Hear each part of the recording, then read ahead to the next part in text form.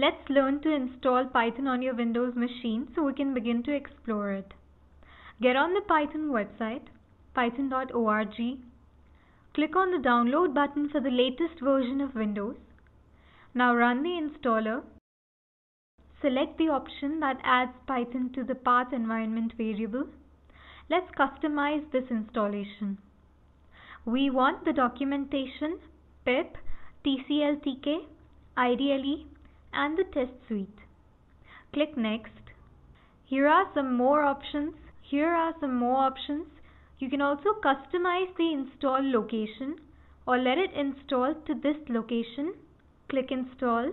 This process does not take too long.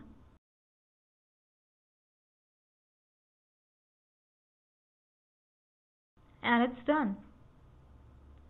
Now you'll find it in the Start menu, or you can even run Python in the command prompt by typing in py or Python.